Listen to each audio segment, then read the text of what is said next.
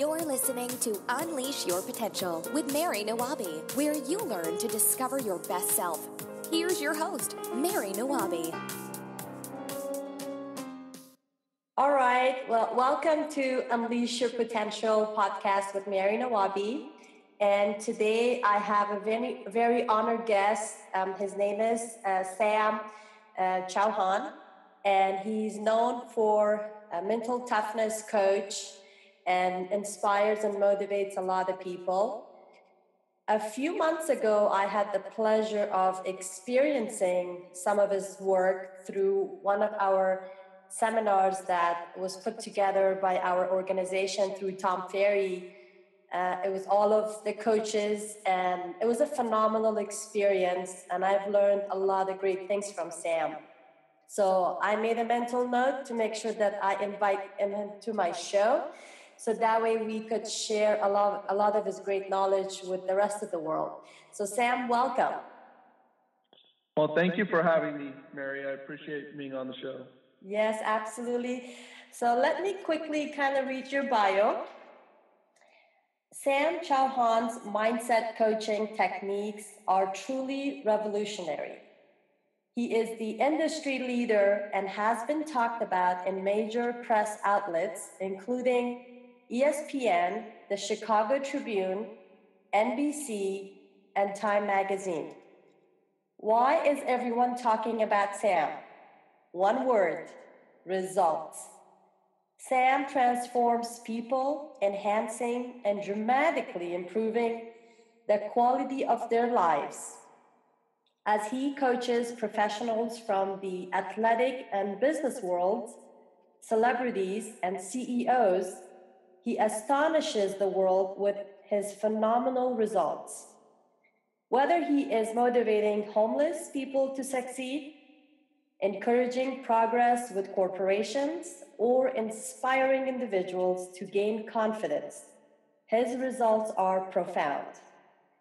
Sam possesses a wide variety of skills. His years of success have made him an expert in neurolinguistic programming, which we call NLP, quantum physics and mechanics, subliminal linguistics, and clinical hypnosis. Wow, those are mouthful, right? Yeah, they are. So today I want to talk about fear. And, my personal experience has been in the past that I didn't know how much fear actually stops us.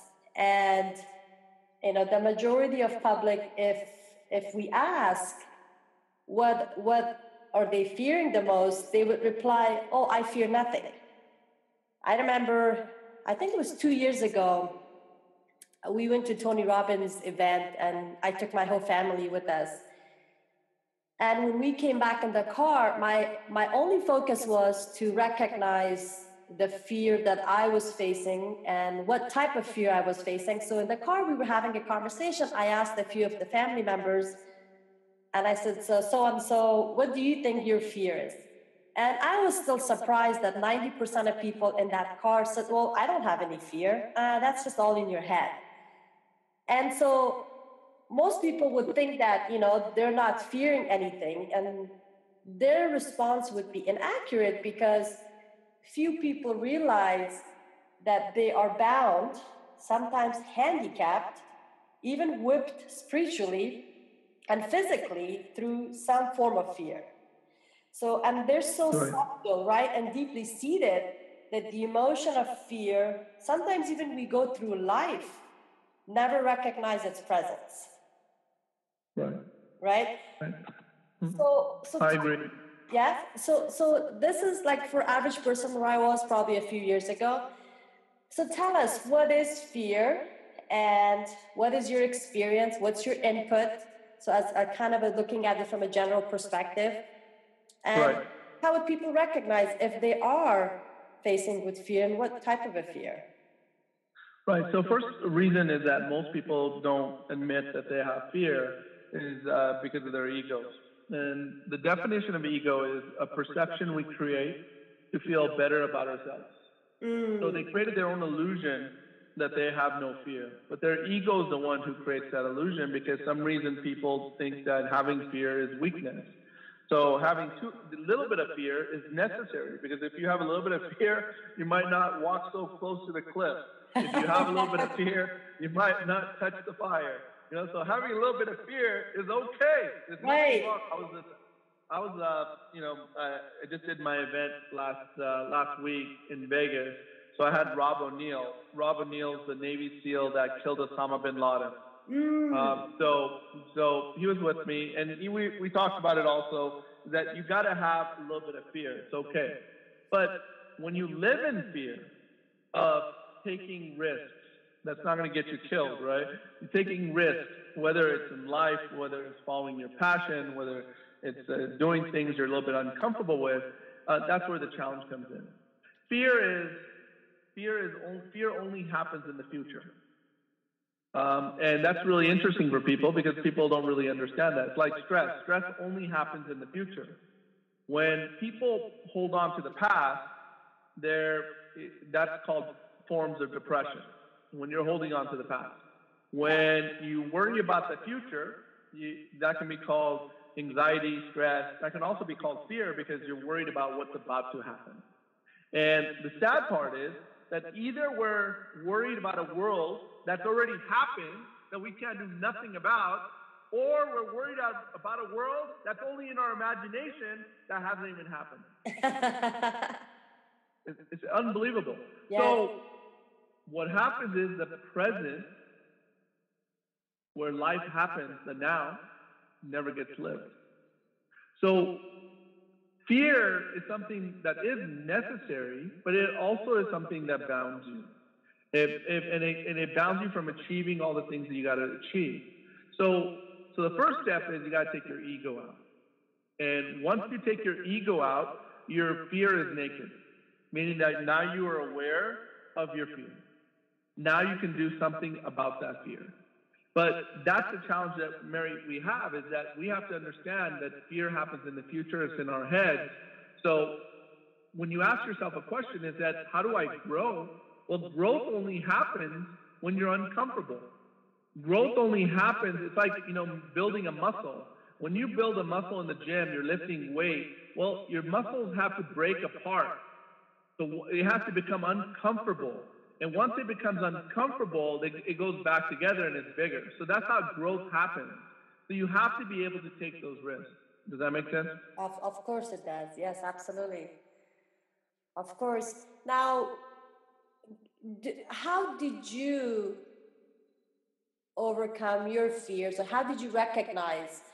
For me, I can share that. For me, like I said, there are times and instances. I've been in the real estate business for a long time. I was in sales, and then I started doing coaching for Tom Ferry.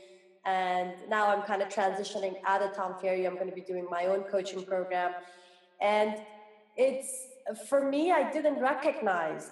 You hear it or you read it in books that people talk about fear, and some of the quotes kind of resonate with you, but you really have no clue. It's like in your blind spot.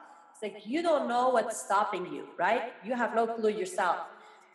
So for me, it was just like when I got introduced to this, to real feel it, then how much is stopping me was through like Tony Robbins. I went to the event. I've gone to so many of his events because I got trained by him as a coach. And I was like, oh my God, this fear thing is like holding me so much. And it paralyzes you at times, and you recognize you're not making progress, you're holding yourself back, and that's job of a fear. And that was my biggest aha moment. Like I told you, I took my family, my son who's 14 right now, and at that time he was 12. I took my son with us to Tony Robbins' event, and he was in the front row seat. Well, although we did not get the front row seats because they're so, high ticket items, but he is so courageous. He found a seat in the front row and he just took that seat. And he texted me, he goes, Mom, I think there's an empty spot. I'm going to take it. I'm like, you can't take that. You have to be purchasing that ticket. He goes, well, that's what you think. I'm sitting here, so nobody's telling me anything. You're there, right? And I was fearful, like, well, I'm not supposed to be doing that. but he asked the question, and then I guess he raised his hand, and then Tony said, "You young man, I want to talk to you. Why are you here?" So I witnessed Tony's interaction with my son on stage. It was first time as a mom I realized how much fear was holding him back. And I was like, oh my God, so this is what holds all of us back. That was like aha moment. Yeah, and it's crazy because it starts when you're a kid. Exactly. It starts from it starts from how your families are structured. It starts from what people, what your parents tell you and family tells you, and so you get conditioned all your life believing certain things. And you know this very well. Like, who you are is what your last 5 years of your life experiences that made you. It's who you become, not who you really are, right? It's who you became over the last 5 year experience. So when you're a kid, you get conditioned all these things, and then you become an adult, you experience opposite things, and then slowly some things you're open to changing. But when you look at the word belief, the definition is something you're certain about. So how do you change your beliefs on fear if you believe that it's if you have a belief, which meaning is something you're certain about, very hard. So that means that your brain, you have to override your brain. You have to override your brain in its thinking in order to go further than going on the other side of fear. You have to be able to override it. Even though everything is telling you, don't do it, you're like, I got to do it. And you got to override it. And that's very hard for people to do because, how many beliefs that you have right now that limit you from going to the place that you really want to go? And they limit you because you still believe that everything you believe is true.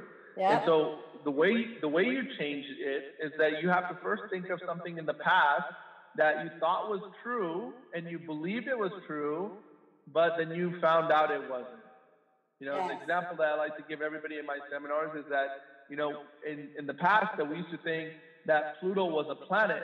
Well, guess what? A few years ago, scientists say Pluto is no longer considered a planet. But I could have bet the house when I was younger, that's what they told me. So once you realize that, now your brain becomes aware, becomes open to realize that there might be other beliefs that you have in your head that might not be true. And once that happens, Mary, everything changes. Because now you become more open for learning new things, for putting new beliefs on there. See, everybody tells the story, about Roger Bannister, the guy who broke the 4-minute mile. Yes. And what was amazing was no human being ever broke the 4-minute mile. And that's not even, for me, that's not even what's amazing. What's amazing is that same year, 20-some other people broke the 4-minute mile. And the only difference was that they got conviction that somebody else can do it, they can do it, so it opened it up in their brain. The block got opened up and they were able to achieve those things. So a lot of things in life are conditioned that way. When a baby elephant gets brought into a circus, they tie a chain around its ankle. I don't condone this, but that's what they used to do, is that they tie a chain around its ankle. The baby elephant has to sleep and eat in the same spot. As the baby elephant becomes an adult elephant, it has enough power, enough energy to break itself free and go free. But it doesn't. It still eats and sleeps in the same spot. Now, what's even more amazing is that if you take an adult elephant and you stop feeding it and you put food 10 feet away, that adult elephant will die of starvation instead of breaking the chain. It has enough power to break the chain, but it won't. It'll still die of starvation. Right. And that's how many of us are, that everything we want is 10 feet away. But the blocks that we've created out of fear stops us from going to that level, stops us from getting to that point where we can do that. So people a lot of times go, Sam, it's great, but, I just have bad luck. Hey, I just have bad luck. Love that one? Yes, I love that one. Yeah. People just have this conversation because our brains are kind of weird because we justify everything, good or bad. We're going to justify why it happened. We're going to, because our ego has to be satisfied. We have to justify, but in reality, there is no good or bad experience. See, good or bad experience is a label. And the only reason you put a label to it is to satisfy the ego. To satisfy the ego, you put a label whether an experience is good or bad. The reason you cannot say your experience is good or bad, unless you knew you were going to die tomorrow, then you can say this was bad, that was good, this was bad based on my beliefs. But the reason you can't say an experience is good or bad is because you don't know whether that experience is necessary for you to make a decision in 5 years that helps you get to where you always wanted to get to. So for you to label an experience is immature. For you to label an experience as the work of your ego, again, coming back to the definition, a perception you create to feel better about yourself. So imagine how your stress levels would be, which is fear of the future. That's what stress really is, fear of the future. Is that imagine how low your stress levels would be if you didn't label your experience. Wow. Right? So if you didn't label your experience, you would not be stressed. Right, exactly. Right? Right. So that's how powerful it is to understand by not labeling, taking the ego out, you change everything. You change how you act with your friends, how you act with your family. You change everything because you're not living in a world that hasn't happened, and you're not fearful of the world that hasn't happened because you know that everything that happens needs to happen for you to become the man or woman that you're about to become. So let's identify, a few of the symptoms per se for fear, because I think I'm imagining if this was like 7-8 years ago, this was me, and I wouldn't know if it's fear or not that's holding me back. And in terms of creating success, and when I mean success, the real definition of success is to aim for something, to accomplish something, to fulfill a purpose. So whether that means you want to make more money, or you want to create more love for your family or for your relationship, or create health and vitality. So success doesn't mean always in terms of money, so it could be anything. And of course, success means different things to different people. But so in terms of like symptoms, so we could help some of the listeners, because the ultimate goal is we want to help some individuals to recognize, have some awareness, right? That, okay, I've got some fear, and these are the types of fear I've got, and this is what's holding me right now. So I know that, I was reading last night, rereading the book Think and Grow Rich. It's one of my favorite books, and I always have it in my bathroom. It's my reference book. I always go back and review it. And I was looking at some of the symptoms that they were talking about it too, and then please add some if you can, so that way we could help some people to recognize what are they facing with. So some of the common stuff, like symptoms for fear, was like lack of ambition, right? Laziness, lack of initiation. And this initiation, it brought some memory back when you were at the event. You had something, you pulled the money out of your pocket and you said, I've got some money, who wants to come and get it? And how many people walked up to you? It's only one person or somebody, right? So not being able to initiate. Remember that? Yeah, that was a little exercise I do, and it's actually a really good exercise on fear, actually. It's where I go, look, I have an envelope. In the envelope, I have something written down. And it might say that you might have to dance up here, you might have to sing a song up here, or act like a chicken, walk around the whole place. It says one of those three things. I need one person to come up. And you see nobody comes up. Yeah. And the fear is really, you go deeper on that, is actually feeling significant with their peers. Of course. Meaning that their worry is how people would perceive them if this didn't work out. Yeah. Or if this doesn't go right. That's where where it really comes down to. But when you and the problem with that, and I'm going to just steer a little bit away. I know we're discussing this. Is that we have to really understand how this comes about. In a relationship, husband, wife, boyfriend, girlfriend, there's really no true love. The definition of true love is unconditional love. Yep, it's the love that you have for your son. Yep. Right? No matter what, you're going to love your son. As long as you're mentally stable, you're going to love your son. And that's unconditional love. Love in a relationship is that if you do this, I'm with you. If you do this, get the hell out. Right. Okay? Right. It's love with conditions. Mm-hmm. The person that we forget to have true love for is ourselves. Very true.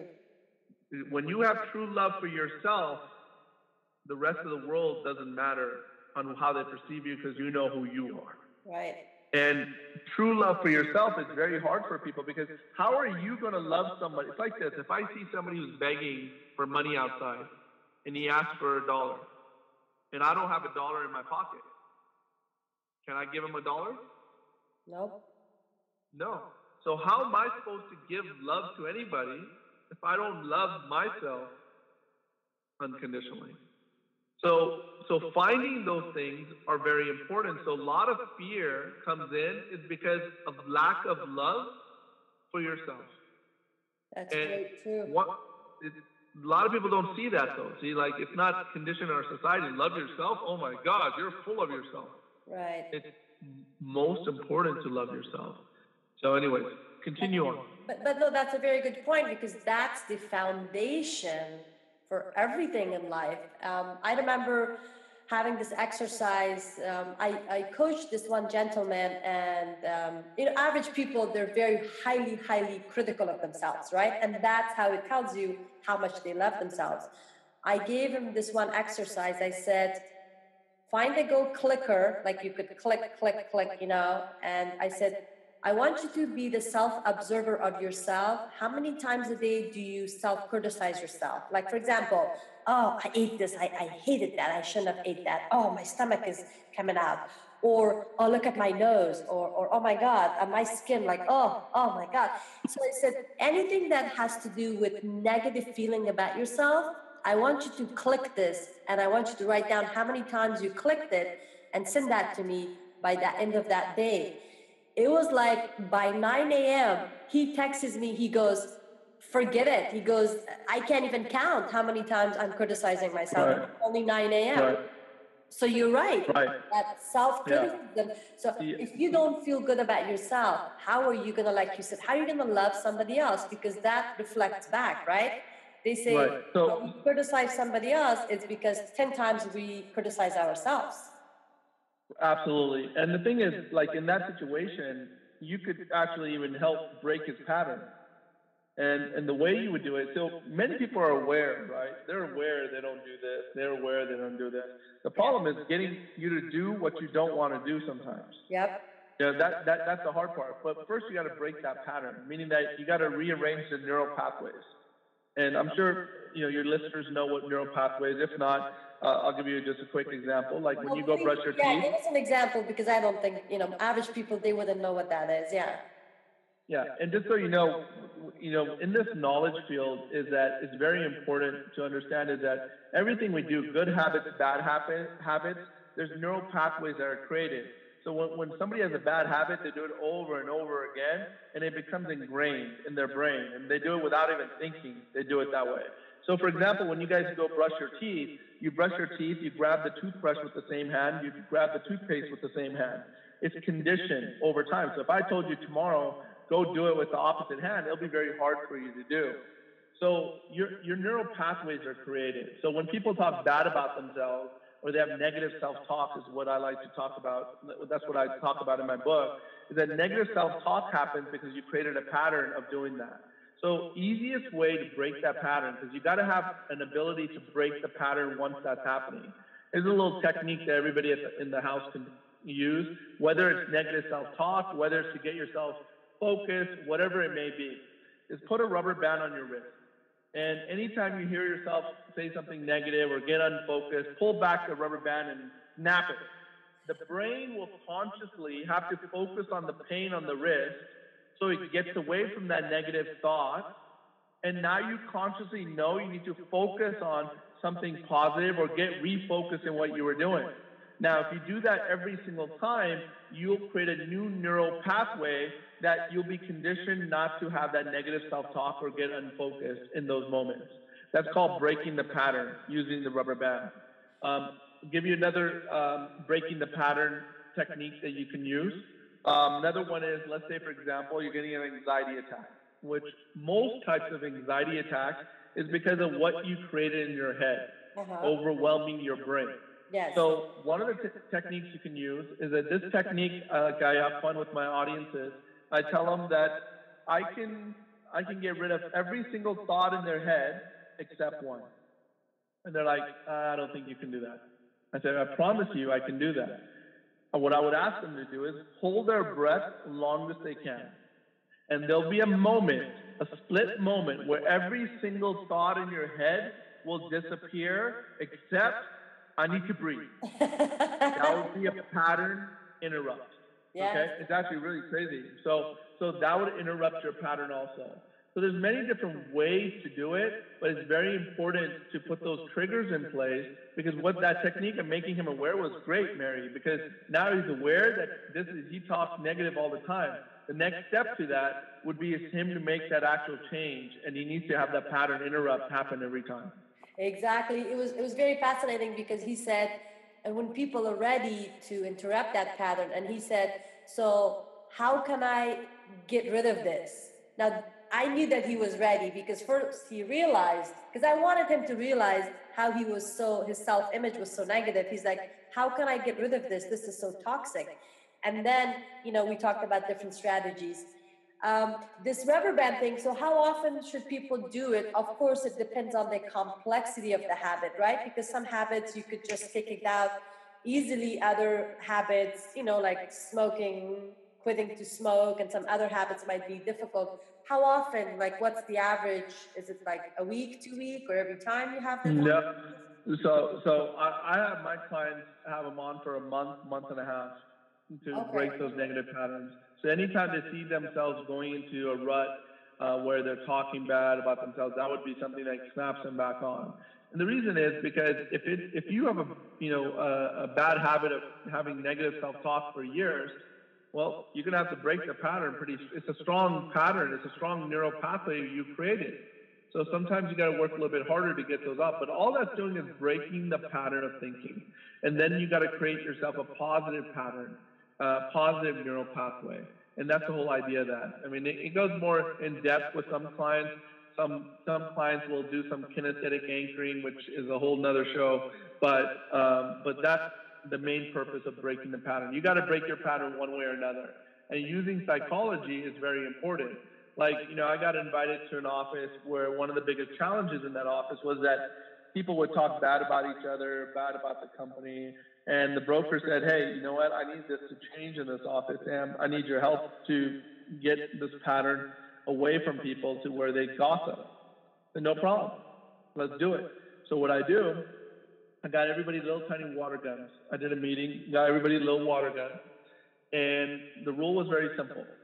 I said, if you catch anybody talking bad about somebody, bad about the broker, bad about the people in there, because all our idea is to be positive and go to the next level. What I want you to do is, if you hear anybody that talks personal bad things about anybody in this office, I want you to pick up the gun with it's a little water gun, and squirt them right in the face. And I said, if you do that, the broker is going to give you a $500 bonus. Oh my God. Okay. So talk about breaking patterns, right? Yes. So guess what? Because I wanted to give enough leverage for somebody to do that, where they're like, I'd rather take the 500 than people talk bad about each other. So that right there was breaking the pattern of the office, the energy of the office. And guess what happened? I think it's going now on 3 years. And he said maybe there was a couple incidents where he had to pay $500, but after that, everyone got conditioned that they wouldn't talk bad about each other to everybody. Wow. And it became, but that's called breaking pattern, using pain and pleasure concept, which is an NLP concept. And because people are more motivated by the fire behind behind them than motivated by the carrot in front of them. Yes, of course, absolutely. Wow, I'm gonna try I have heard about the rubber band, but, I'm gonna try that. I've got to break a pattern I have. It's with sweets. Anytime I eat, it's like I have a cup of tea, and then it's like it's a pattern that I gotta have something sweet with it. And sometimes I'm not even hungry. It's just like it wants it. It's not even me. It wants it. So I'm going to use that pattern because I've got a goal to break that. And I've tried different things, which sometimes it works, but I'm going to try this one and I'll text you after a month. All right. Awesome. Awesome. Yeah, thanks for that. So going back to some of the symptoms of the fear, I know we kind of got excited about talking about these other items, which are very important too. So some of the symptoms that people, if they recognize, if they are dealing with some sort of fear, it's again, going back to its lack of ambition, laziness, lack of initiation, lack of imagination, lack of enthusiasm, and lack of self-control. And the other thing that I know that when people are indecisive, right? They're like, I don't know if I should do this or if I shouldn't. And it's because they have the fear that if they do it, what are the consequences like you talked about, or if they don't, so that they're always indecisive. And of course, the other biggest thing that you mentioned too is worrying. So that's also a sign of that you're dealing with a symptom of fear. Self-doubt, it's huge, and overcautious, and then also procrastination. Anything you want to add, you think that might show up in people's like real life symptoms, that it's a sign of fear that they're dealing with, that they could have some awareness? Yeah, I mean, I think all those are 100% correct. I think that the moment you are uncomfortable, you're dealing with fear in anything. Okay? So, because you can't get uncomfortable without being fearful.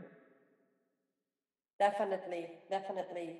And what is your advice for people if they feel uncomfortable, how would they embrace that fear? Because, some people talk about, eliminate fear, because like you said, fear is hardwired into human beings. We can't eliminate it 100%, but we could learn how to embrace it, work with it. So what do you recommend how to work with fear? Well, you use it. I mean, like I said, there's some places where it's necessary to have fear, but where you have to be able to differentiate what types of fear you have. Like people say, well, you shouldn't have fear at all. That's not true. Yeah, that's not accurate at all. Yes.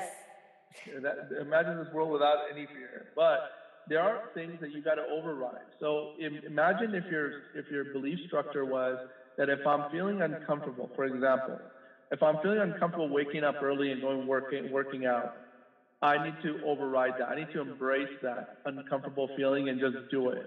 So I think you have to just realize that you have to override your system. You have to override it and just make it happen. And that's really hard. Imagine if you embrace being uncomfortable, where would your life be?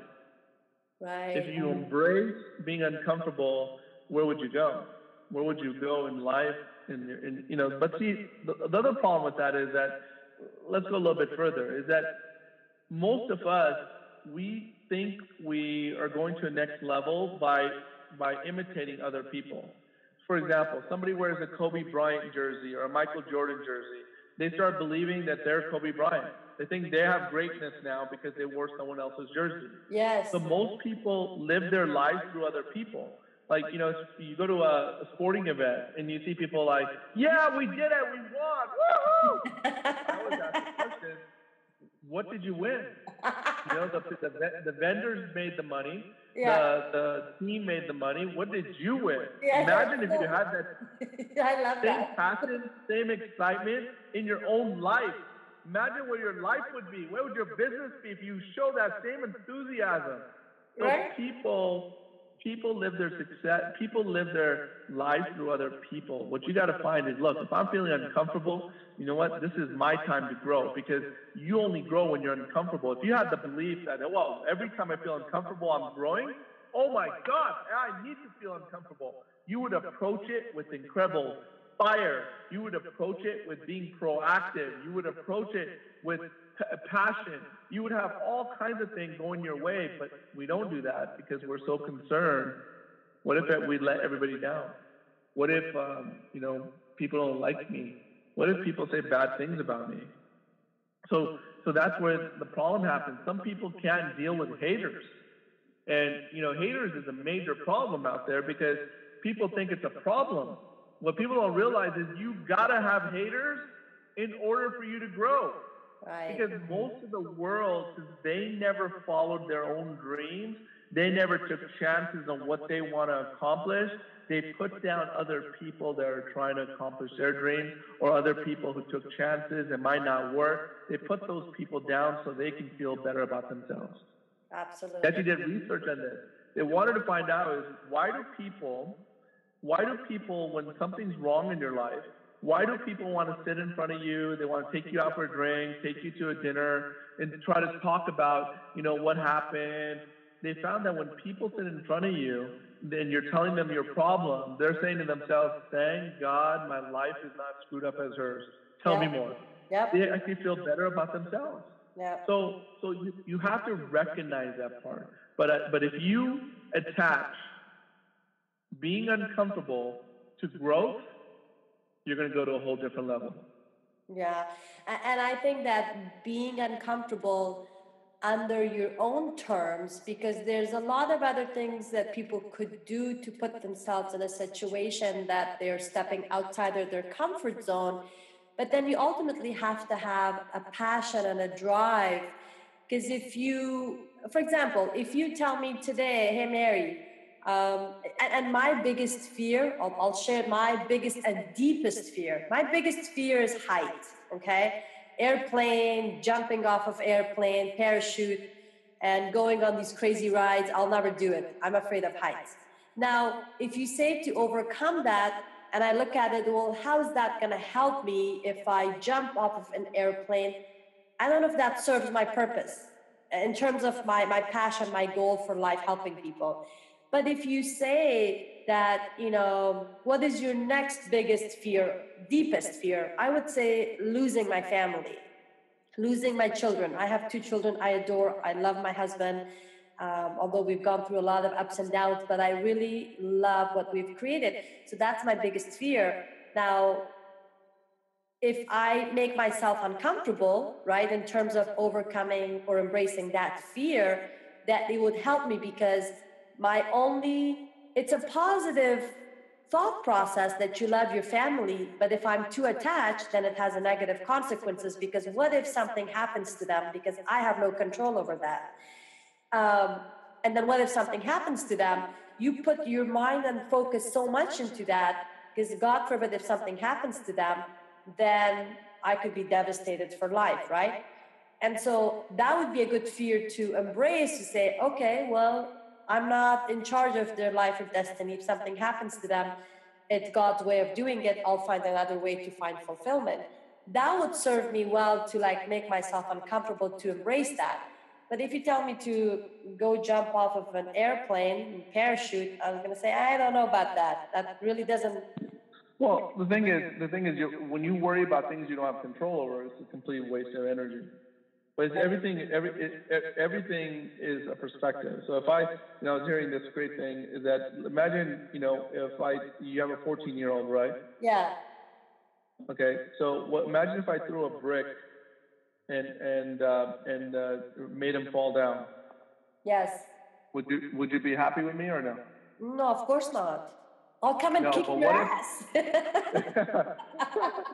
But what if I saved him from falling off the cliff? Oh, of course, you'll be my hero. I'll be your hero, right? Yeah. So it comes down to perspective on things. And when you worry about things you don't have control over, then it's just a waste of energy. So you got to realize is you can only worry about things you have control over. Sometimes you can do everything right, and the outcome might not be what you want. Yeah. But it's an outcome that is necessary. You don't know why, but you have faith that it's necessary. So there's two things that guide every human being, which is fear and faith. Okay? And what fear and faith have in common is that they're both imagination of tomorrow.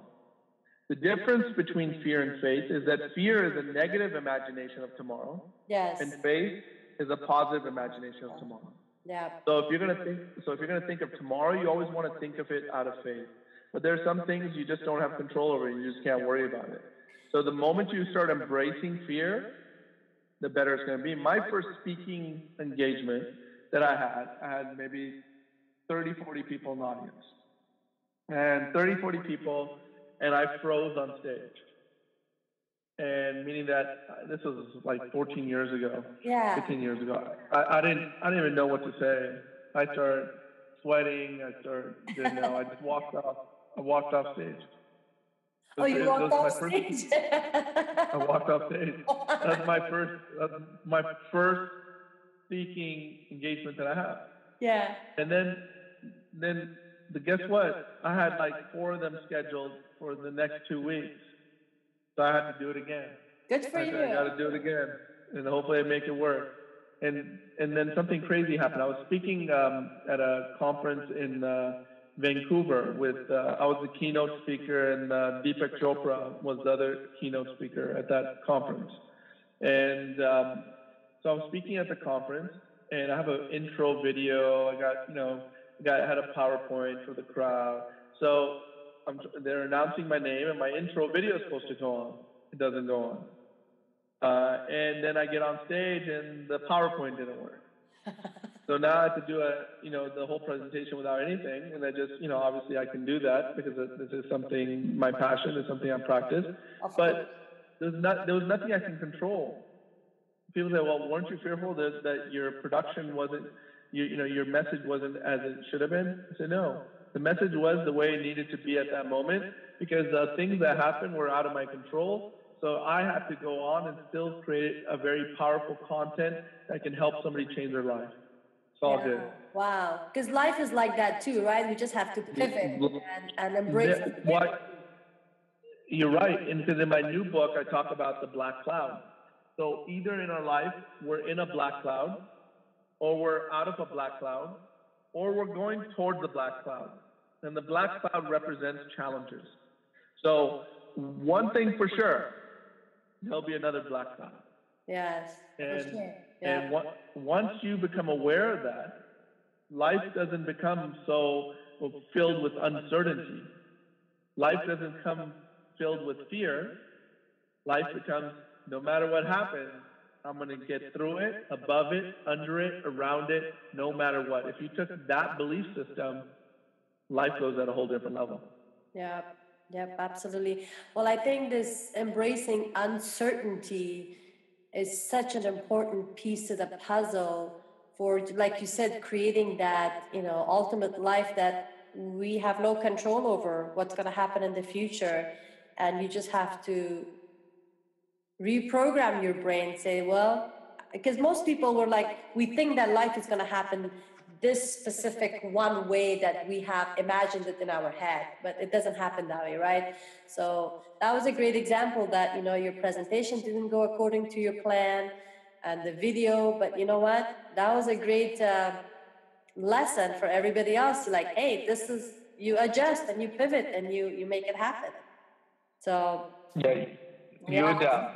I remember I had public speaking was one of my goals to tap into. I think when I was a child, I always used to take the newspaper and pretend that I was a newscaster. I thought I was going to become a newscaster. And then as an adult, because I had so much self-doubt the way I was brought up in Afghanistan. And so my self-image was just so low and my confidence was low. And so, but I had this vision, and on my vision boards, we always have done vision boards because I was in sales and believed in self-improvement. So I always had this, a lady speaking in front of a large audience, and I always had it on my vision board. I had it for 5 years. I didn't even know why I had it. And one day someone asked me, so why do you have this lady public speaking? I said, I don't know. She's like, you don't know why you have this on there? I said, no, I don't. And then it made me question, it's like, this is stupid. I have it. I don't know why I have it. And then I was like, oh, I should go take Toastmasters. And that helped me tremendously because my first sales pitch in real estate, I had to stand up and do the sales pitch, like, oh, my listing's coming on the market. And I was like sweaty palms, shaking. And I was just like, oh my God, that was such a mess. And I need to take Toastmasters. And another team member that we were masterminding, and he's like, oh, you should take Toastmasters. And then it helped me tremendously to just feel comfortable in my own skin and to be able to ultimately help a lot of people, because you get so focused into yourself, like you said, the ego. It's like you're no longer the important part in your life. It's like, I want to help out others, and that part becomes like a source of energy. It's like that gives you so much energy. It's like, I call it the bottomless pit of energy that you never run out. When you have that. No, you're 100%. Yeah, you're 100% right. I mean, I do a special class I've been doing for years. It's crowd hypnosis, where you learn the ability. So we basically film everybody that comes in there, do a little quick presentation. We film them, and then we teach them crowd hypnosis, the aspects of subliminal commands with audience and making it, because whenever you have a strong message that you're trying to give out, it needs to be 50% content and 50% entertainment. If that number is mixed up, you're either going to have a very boring presentation, or you're going to have content, or you're going to have a presentation that has no knowledge in it. But you got to have that mixture in it. So then what we do is we film them after the class, so you can see how their presentation changed. And it's mind-boggling, how you can change presentations just by creating confidence in when they're in control on stage. So it takes time to learn that, but once you learn, there's levels to it, right? You keep learning and keep becoming better and better. But it's very important for you to just do it. And that's the key point to everything, is that embrace change, embrace fear, and realize that yesterday has already happened. Nothing you can do to change it. You can learn from it. Don't live in the past, okay? Because otherwise you'll be depressed all day long. Yeah. If you said, I missed the stock market. Or don't live in the future where you're worried about something that hasn't even happened. It's in your imagination. I think it's important, since our conscious mind can only deal with 5 to 9 bits of information at a time. It is very, very important that we stay in the now. The now is the only thing that matters in the world. Now is where everything's at. Now is where all your relationships are at. Now. Because 10 minutes from now, nobody is seen. 2 days from now, nobody is seen. We don't even know we're going to see it. But we know we're going to be in the now. So today, a lot of things have changed, right? You go to dinner, you see everybody on their phones. They're texting back and forth. The now is very hard to get to. The now is more valuable than ever before, because nobody's in the now.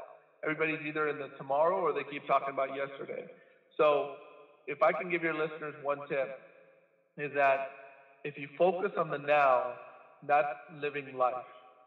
If you don't, then that's something that you really have to work towards, of being in the moment of what you're doing. Today, people take videos of their food so they can show everybody for what they experienced, which they didn't even experience, because what they experienced was taking the video of the food to experience it later. Yeah. Which is yeah. a whole different subject. Yeah, a whole different subject. Yeah, that's very true. You're right. Yes.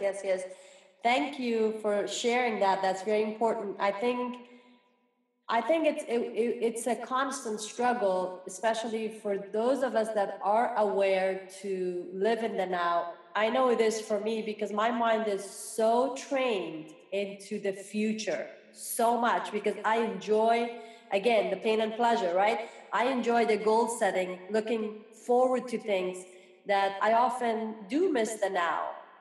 So I consciously have to remind myself, and especially when it comes spending time with family, I've changed that so much that phone is off, everything is off. I actually leave my phone upstairs in my office. I was like, it's family time.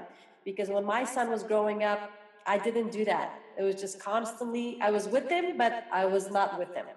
Not mentally. I was there physically, but not mentally, spiritually. And it's an important factor to pay attention to that, because when you're present, they feel your presence. And my daughter is 19 months old. Oh my God, Sam. When you're on the phone, she knows, and she goes off because she wants you to be present. And there's so many lessons we could learn from kids. And thank you for bringing that out and sharing that. Anything you want to share in terms of like where people can find you? I know you're working on a book, and I know you have some audio on Amazon. Yeah, I already have a book out called Mind's Power Unleashed. I have 2 new books that are going to be released. One is called Never Give Up, and the psychology of the comeback. And that book was written with a lot of people in history that have lost everything and what they did to make their comeback. So it's different stories about different people, from Abraham Lincoln to Walt Disney. Really fascinating stories in there. And then the Prince That Will Never Come, the psychology of love. And that's all about, it sounds like a negative title, but it's really not. It's about how important communication and self-love is. And it goes really deep in that. And the book that's out that you can get is Mind's Power Unleashed.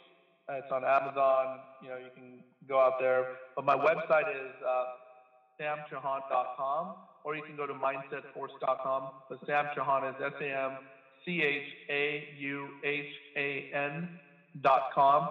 I'm the owner of the event Mindset Summit that we just had.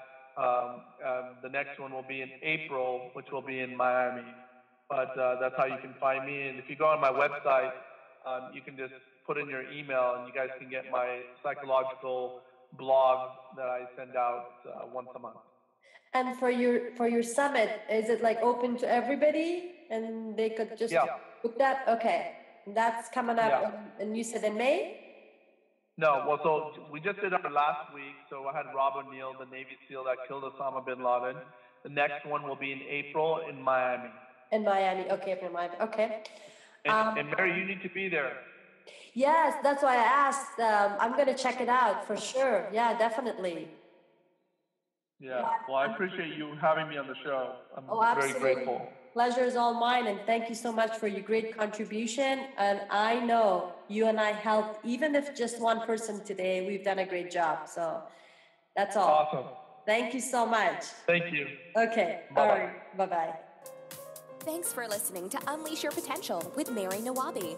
To find out more about Mary, or to invite her as a keynote speaker at your next corporate event, visit marynawabi.com.